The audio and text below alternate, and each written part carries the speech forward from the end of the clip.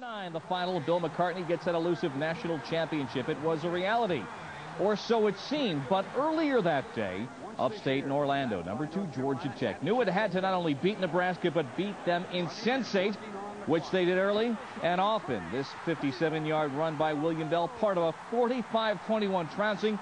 Georgia Tech on the national stage warmed to the part. When they waited and watched the Orange Bowl last night, they were surprised today. The AP this morning, the AP vote, the 5th closest national championship vote in the 55 years of this poll.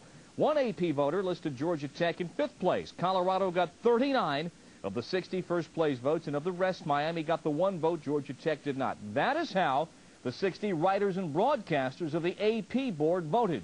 Now, 60 college coaches vote for the United Press poll, ignoring schools under major NCAA probation like Florida and Houston, Oklahoma, and Oklahoma State. This poll was dead even with 59 ballots in. The last coach voted at 5:15 Eastern Time today in lifting Georgia Tech to the UPI National